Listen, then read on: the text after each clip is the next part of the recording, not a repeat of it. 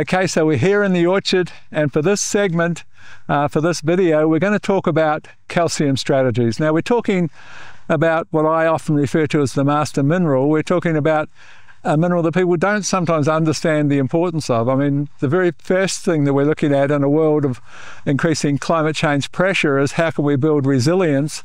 And part of that resilience story is to build cell strength, cell wall strength, and understand that the cell wall is made equally with calcium and silica.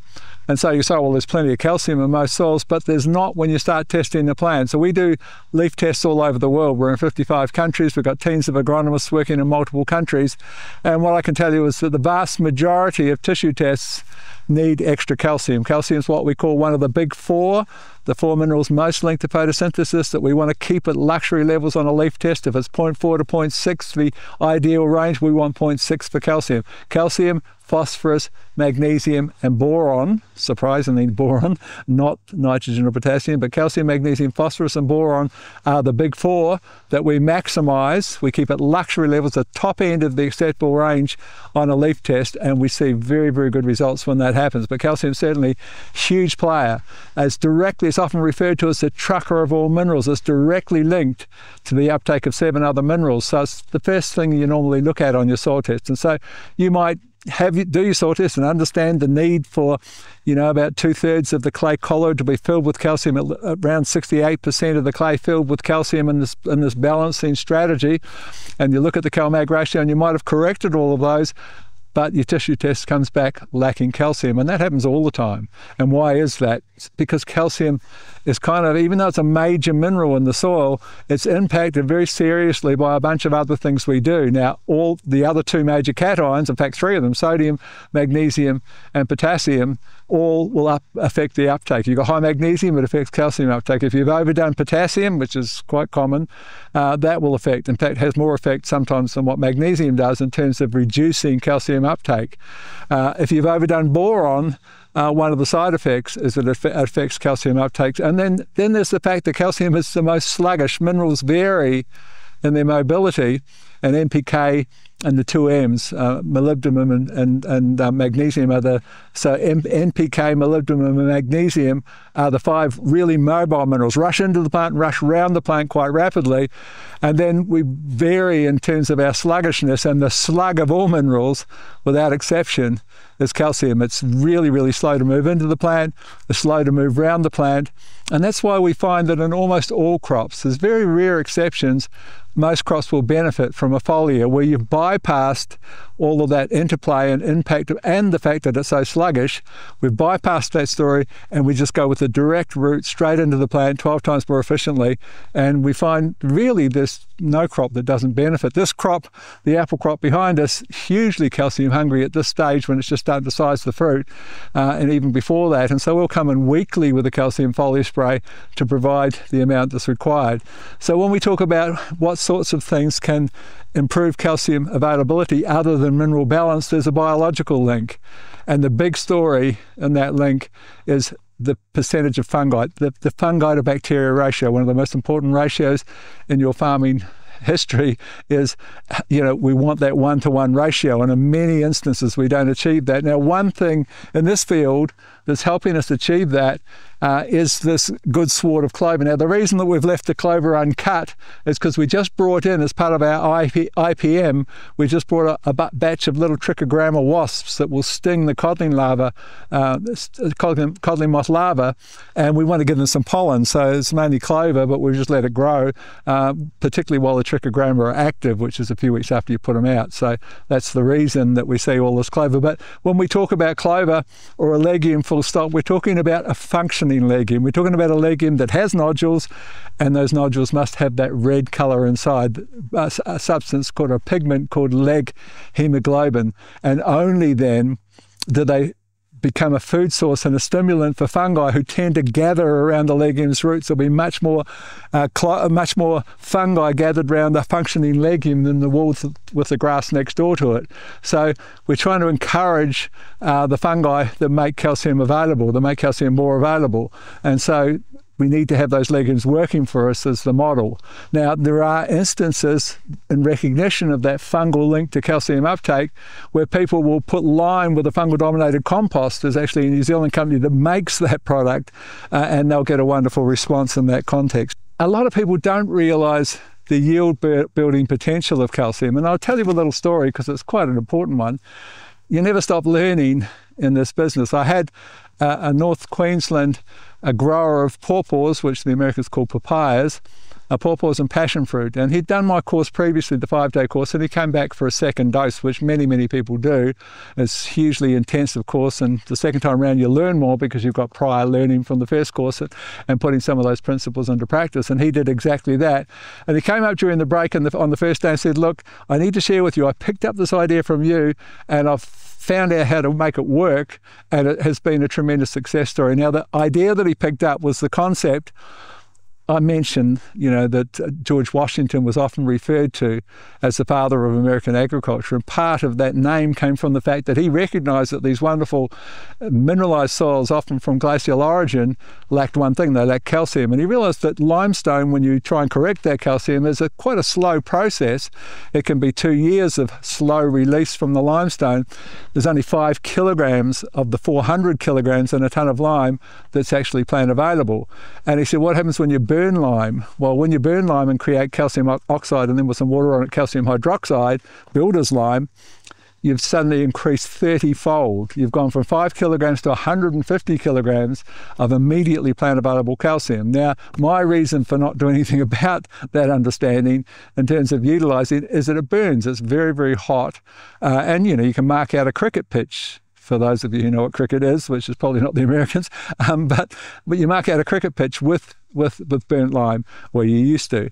And so I've not actually experimented. Well, he did. He said, okay, where's the rate at which it doesn't burn and where it's very productive? And he found that if you put 10 kilos, so understand this, it's going to be about 10 pounds per acre for the Americans, but 10 kilos per hectare of builder's lime, which is $10 a bag for 20 kilos. So we're talking $5 worth of builder's lime, or calcium hydroxide, into a 1,000-litre shuttle, or a tote as the Americans call it, with a firefighter. This is his model, a firefighter that's circulating it, because it'll drop out of suspension if you don't keep it in circulation, and also, of course, has a hose on it with a spray unit on the end of the hose.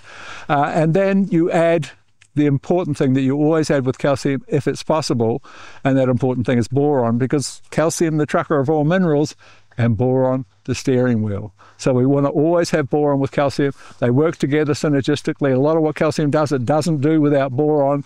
And so in this instance, he said, okay, I'm going to put some boron in there. So he uses a kilo of sodium borate, Foliar. So get that as 10 litres in 1,000 litres, 10 kilos, sorry, in 1,000 litres of calcium hydroxide, 1 kilo of boron, and then he puts some humic acid to create a stable boron humate and to magnify and buffer, because humic acid is a very good carbon buffer, buffer any potential burn. So he's got 1,000 litres and it's 1,000 litres per hectare. So he sprays it all over the roots, all over the leaves, all over the stem and around the base of the roots. And 1,000 litres will allow you to do that. And he does that once a month. Well, the story and the benefits from that really shook the room when we shared it in the class. He's gone, and he's grown pawpaws for a lot of years, from an average pack out of 12 to 14 per box down to 6 per box. I mean, that's phenomenal. That's more than double the pawpaw size, the papaya size, just with calcium. And of course the boron, and of course calcium's about cell division, and it's people don't realize the yield link to calcium if you look after it in an available form like that. But more importantly, or as importantly, you can't grow pawpaws in the subtropic without getting that black spot that starts on the lower leaves and moves its way up. And we can manage it, but if you miss a week, and you've got to do it weekly with things like trichoderma and bacillus subtilis and so forth, and you alternate it with a couple of other things, you can manage it, but you miss a week because you're away or whatever, and it gets in, it's really hard to pull back. So it's quite difficult. And in my region, they don't grow pawpaws much at all anymore because of that disease. Zero disease, once a month, with that particular, and that's just delivering that calcium, and that's a lot of calcium, 40% calcium, 10 litres is a lot. It's like, 20 or 30, it's like 40 or 50 litres of chelated calcium that you've put out there in terms of the calcium that's delivered. It's a really big calcium hit, but that effective. And then, of course, we've got problems with the passion fruit industry that's been beset with fusarium up in North Queensland this season. This last year, it's been a wet season, zero fusarium. So it's worth investigating. So I immediately put together, I had an old ute and a 1,000-litre shuttle with an old firefighter, and we did it not on this farm, or I'd show it to you here, but on the other farm, and really a really noticeable and impressive response. So I think it's a really good way to address calcium. We'll talk about some of the other tools for addressing calcium. Now, one of these, I've got a forklift in the background there. We'll start from this end. So we're going to talk about chelated calcium. So we're using amino acids to chelate calcium here, and we've added some boron. So it's a product called Chelating, and you might do that yourself with a blend of calcium nitrate, amino acids, and boron. This is micronized. So this is this whole story of creating this tiny, minuscule particle size that increases the plant availability dramatically. And so we've taken lime, and we've actually got more than 1 kilo into a litre. We've got 1.1 kilos. So if this little container is really heavy, we can't put it in a 1,000-litre shuttle because it weighs 1.5 tons, and you can't lift it with some of the forklifts. So we only can use like 800 litres in a shuttle, and we have 15-litre pails rather than 20-litre pails of it.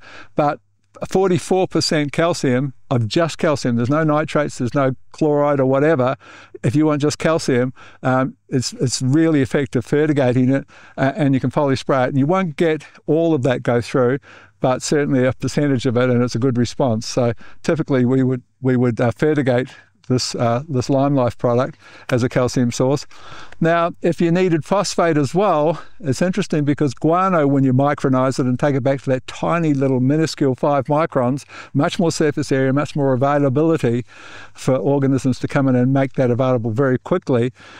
Basically, 30%, 32% in some of the guanos calcium, so it's almost as much as lime. So you're getting that calcium hit, but you're also getting 12 to 14% phosphorus, and you're getting over 20% silica in that available form, and some really good trace minerals that are found in guano. So micronized guano.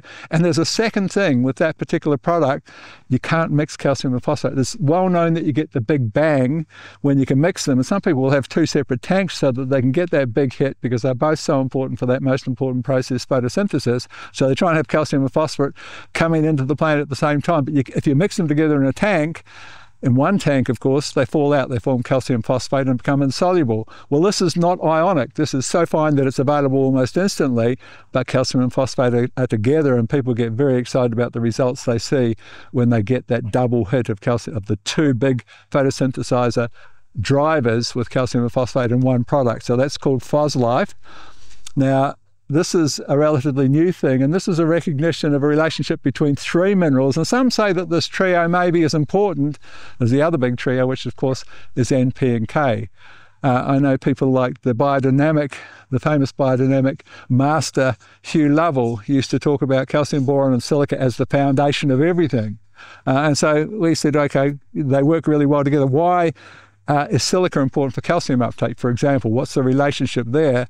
Well, silica builds the pathways, phloem and xylem, into the plant. So you've got the slug that suddenly can roar in on a superhighway that you built with silica. Is exaggerating a little bit. It's the story of what's happening.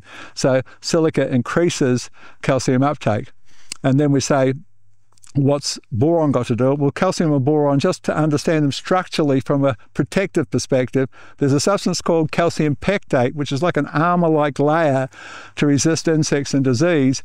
It's made from calcium and boron, equally important in that equation. So we put the 3 together. We put the foundation minerals together, and it's called Silical B, B for boron, of course, and that's relatively new, and it's been very popular.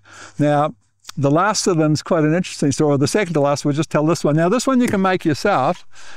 Basically, this is really simple. If you're not certified organic and you haven't got too much nitrates, it's just using calcium nitrate, and it's not much. You're using 2 to 3 kilos per hectare or 2 to 3 pounds per acre, and you put some fulvic acid with it and you create a calcium fulvate. Now we've done a little more than that with this calcium fulvate that's got a lot of kelp in it as well. So kelp and fulvic acid, and like 23% in that liquid, so it's a fertilizer in its own right without the calcium, but then it's very, very popular amongst vegetable growers. And like I said, you can do it yourself. You're just going to take calcium nitrate and some fulvic acid, and you've created your own simple calcium fulvate, which is a very effective way to get calcium into the plant.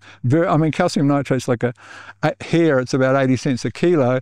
You're using a couple of kilos and maybe a couple of dollars worth of fulvic acid. It's $5 or $6 a hectare to spray that, and everything. I mean, pasture, every vegetable crop, every broadacre crop, every orchard crop will benefit from that. You might use a little more when you've got this much organic matter in the orchard scenario.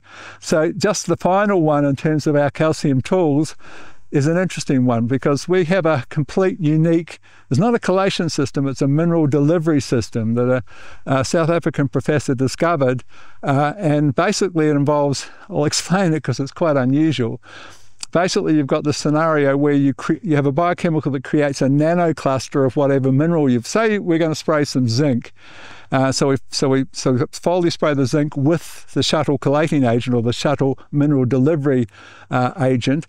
And what happens effectively is that you create this nanocluster of zinc molecules, and you have this biochemical called a Shuttle ligand that's attracted with its charge to that little holding pen of zinc, grabs the zinc molecule, and now it's attracted to the negatively charged leaf surface, and so it bobs on the leaf surface. And it can be leaf, or it can be stem, it can be the top of the leaf, which is not usually an entry point, and it just bobs with this phenomenon of physics called thermal vibration, where it's just, because everything's vibrating and you've got this magnetic charge that keeps it bobbing on, when a vibration in a tiny opening coincides with the bob, it pops it in. Now it's changed its charge, it goes back to the holding pen, comes back, pop, pop, bob, bob, bob, pop, goes back, grabs another, and it's a whole different delivery system that is super efficient. But there was a freakish thing that we discovered in some Spanish, basically a company who was involved in pears and apples in Spain, said, all right, we want to test this new delivery system against Stop It, which is the main calcium product in that industry.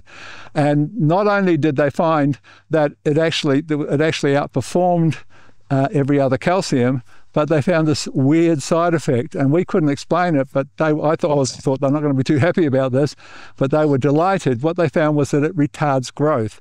It actually stops the length between the internodes, and then they did a whole year of trials against the two main growth retarders that you can buy, and it outperformed them. So we don't even know how. I mean, I came up with a formula and put several things in there, and we don't know why it's doing it. It's only a calcium shuttle. None of the other shuttles do it, but it restricts growth. You can use it even on grass, on golf greens, to pull the growth down. You can use it to reduce growth in any crop, basically. So you could use it to reduce pruning requirements in a calcium scenario. So that's calcium, very well delivered calcium, but if you want, you can have a second. Now, you don't do that on a vegetative crop. If you want something with a lot of leaf, you're not going to try and pull it back in size. There's no gain in that. So it's horses for courses, but quite an unusual scenario. So that's calcium shuttle. So that's kind of the story on calcium, a few ideas. I think it pretty much wraps up this little segment. Thanks for watching.